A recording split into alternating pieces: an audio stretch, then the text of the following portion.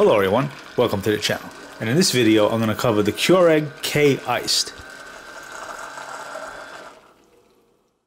Alright, the Keurig K-Iced. Let's get right into it. But before we do, I just want to say it's been quite some time since I made a post. I usually do these videos in batches and let a couple of months go by, but more time went by than expected. I think my last post was like 7 or 8 months ago. But having said that, the channel's been growing. I didn't lose any traffic. In fact, I got more traffic. I've gained more subscribers. So I just want to take this time right now to say thank you to everyone who's watching this. Thank you for everyone who's subscribed. I know I haven't been active on this channel. I do apologize for that. This is more of a hobby. But seeing that it's growing, I think I'm gonna start to get into it more. So just a quick thank you. Now we'll get into the video. Okay, I guess I'll start off with the features. We have options for 8 ounce, 10 ounce, and 12 ounce cups. We also have a strong brew option for when you want a more bold cup. And for when making iced coffee, we have that option all the way up at the top as well. For when the water reservoir is almost depleted, we have an add water indicator. And when it's time to descale it, we have that as well. I don't know how well you can see those two, but those lights would light up for when you need to add water or descale it. In the back of the unit, I'm just going to turn this around on its side so you can see. We have the removable 42 ounce reservoir. And this is where you'll be adding the water. This pops right in. You got the lid.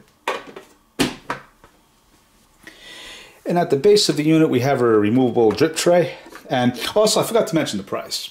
As I record this, early January 2024, I checked on Amazon and the price is $79. Now that's for the gray. Other color options will either run you higher or lower, but for the gray, expect to pay around 79 bucks. I think the white was like 100, and I don't know if I saw a black option, but I know the white was more money.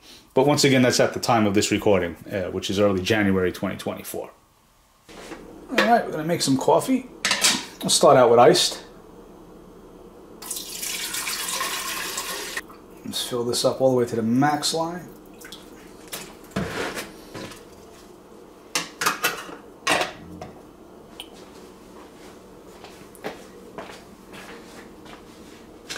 Already filled up this cup with ice. And by the way, from the base to the spout, it's 6.5 inches. If you remove the drip tray, I don't know if I showed that part, this does remove, it buys you another inch. So you get about 7.5 inches without it, and 6.5 if you have the tray in place. We'll lift this up, put in a pot. Oh, this is empty. I think I used the last one during testing. Alright, take one of these Keurig pods and place it in here like so. Push it down. First we're going to select the brew over ice button, and then we're going to select the cup size.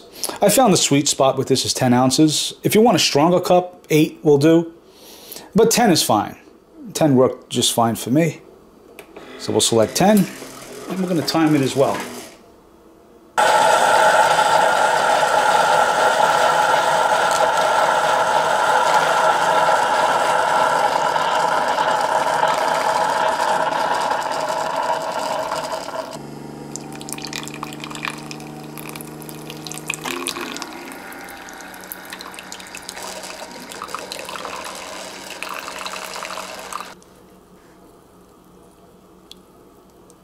And that took about 1.5 minutes. And apologies if I sound a little stuffed up. I'm getting over a cold. But that's pretty much it.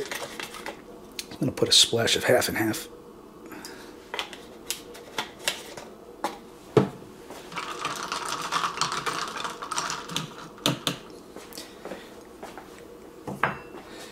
And that's your iced coffee. It's 10 ounces. Let's see. During testing it was fine, and yeah, that's strong enough. 10 ounces, even 12 ounces, you'll get flavor. At first I didn't think I would, but because usually with iced coffee you have to like do double the amount so you get a good flavor, but hey, this does it just fine. So that's how you do iced coffee. Next I'm going to show just a regular cup of hot coffee, because this does both ice and hot. Same procedure. First we're going to remove this. You can't reuse these, by the way. You can only get one shot out of these. Just going to put in another one.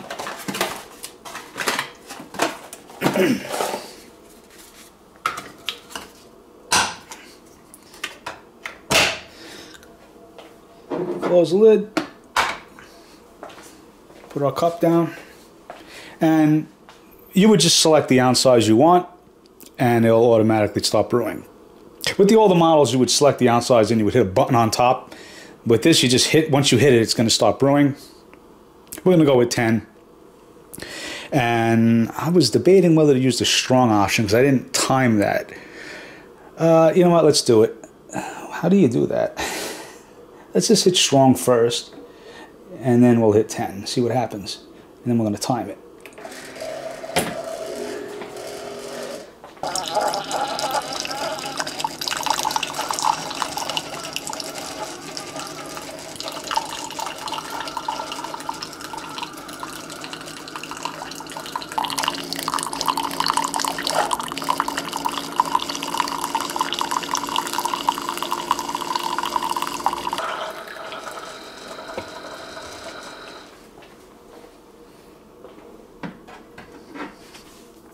Okay, 10 ounces with the strong brew feature took just a little under 2 minutes.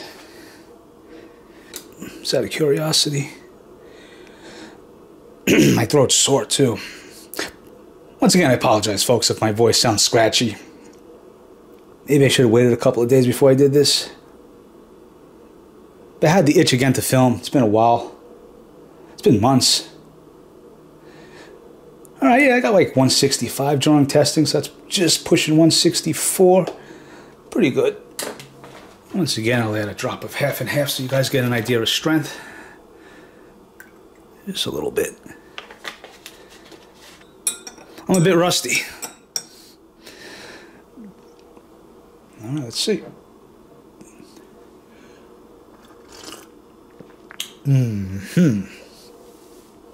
Yeah, I was just, I didn't expect it to be that hot. Perfect. That feels good, actually. Hitting my throat. So let's do one more. Very good. Alright guys, that's going to be the video. I'm just going to cut it a little short. That's how you use the unit. It's the Keurig K-Iced single serve coffee maker. I hope this video was helpful for anyone who's interested in getting this unit. Once again, I want to thank everyone for watching and keeping this channel alive while I was out for all these months. I haven't been posting. Please subscribe. Please shoot me a comment down below. I love reading your feedback. And I'll catch you in my next one.